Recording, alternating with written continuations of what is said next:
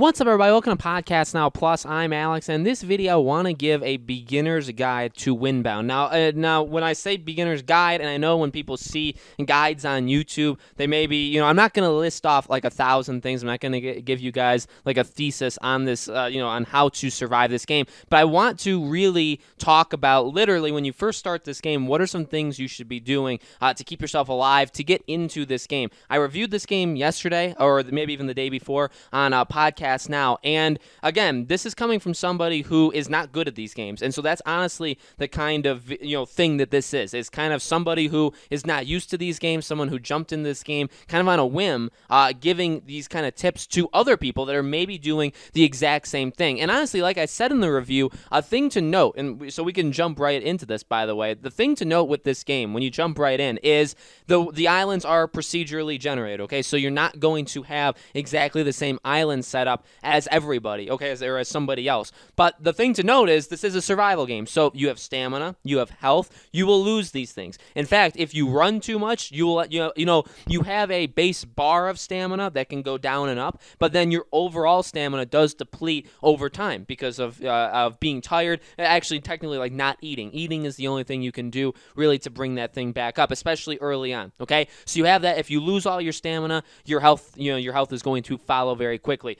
Here's what I would recommend, okay? Now, I made a grave mistake of trying to kind of stretch myself too far in this game too early. The thing to note, kind of with any survival game probably, but because I don't play them often, is to get every material you could possibly get. But also kind of being picky, especially early on, because you're going to mainly need, like, your rock throwing, like your sling. You're going to need a spear of some kind, and you're also probably going to eventually want to get things for a fire and a canoe. The canoe, honestly, is so important early on because you do very quickly run out of islands, okay? You start on like a base one. There's probably going to be one relatively close to you and maybe one other, if you're lucky, that you may be able to swim to. But beyond that, you are going to go nowhere in this game after that unless you have a canoe. So getting the canoe, getting the materials for that is absolutely the number one thing to do. Also focusing on the enemies. Now, here's the tough thing with enemies is, and maybe I just suck at this game, but they are kind of difficult. Now, I would say one of the weaknesses with this game overall is kind of the locking on and the kind of like combat system that this game has.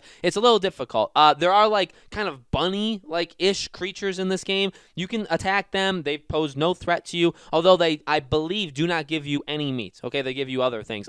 Now, you'll have basically like hogs in this game. You'll have kind of kid ones, and then you'll have like its mom. I would suggest going after the kid ones, trying to isolate them. Now, they run away from you if you just run up to them, okay?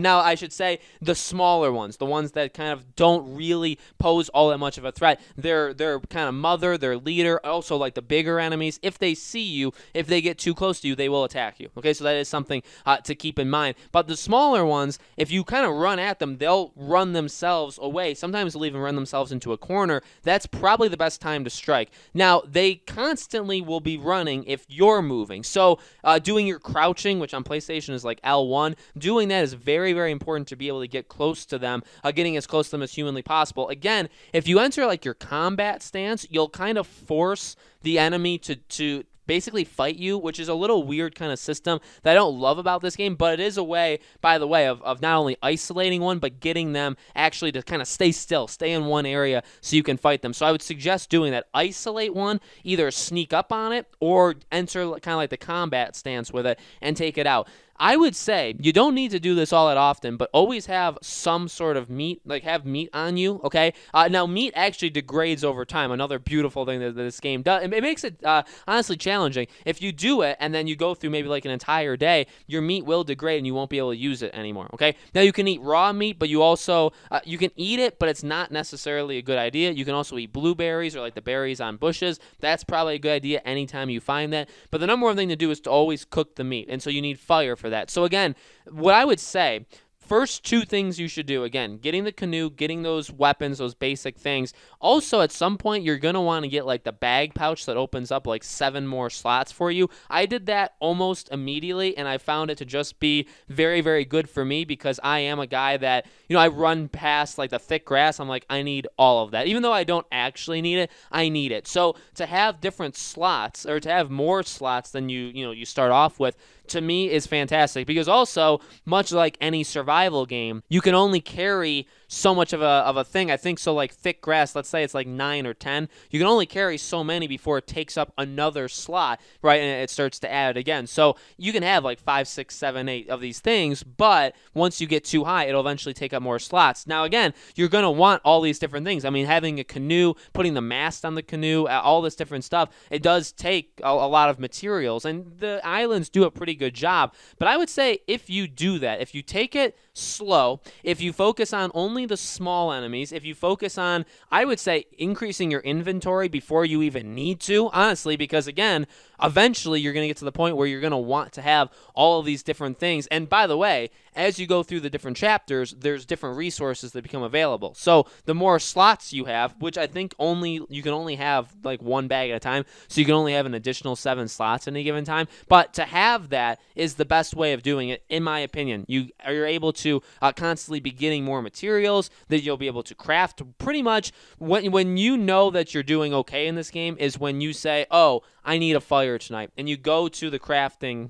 section, you go to fire, and you say, okay, I already have all this stuff. That's when you know you're doing pretty good. In the beginning, obviously that's not the case. In the beginning, you got to look at the material list and say, okay, I just flat out don't have these things. I need to start to get all of them. Honestly, that's pretty much it. The game can, and I said this in my review, honestly, you can get through this game pretty quickly if you just focus on getting your canoe, going from lighthouse to lighthouse, I guess getting a couple, things of meat, here and there, eating them, because then once you get to each chapter, your health and stamina will be, brought back up for you. So it's a survival game that is difficult if you want it to be, okay? If you literally, and by the way, there is also a setting where if you die in this game, you can lose everything, pretty much everything that you have. So that's something you can play with if you want to. You don't have to though. So the game can be difficult if you play it like a survival game. At the same time, again, something that I've said I actually really like about this game is because of the beauty, because of it's a different kind of game, or a game that I think isn't just designed for the hardcore survival genre gamers.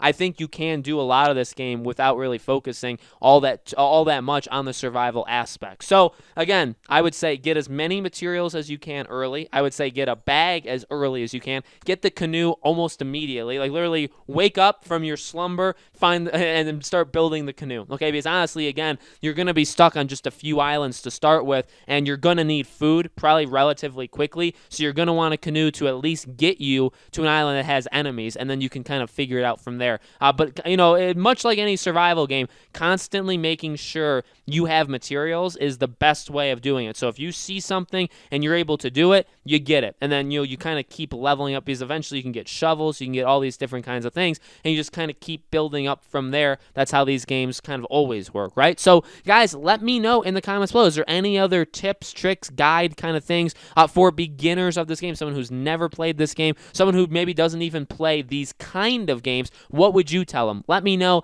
in the comments below. As always, make sure you guys are subscribed to this YouTube channel. Hit the bell icon so you guys know when all these videos go up, and I do a brand new video on this channel every single day, and so I hope to see you guys for tomorrow's video.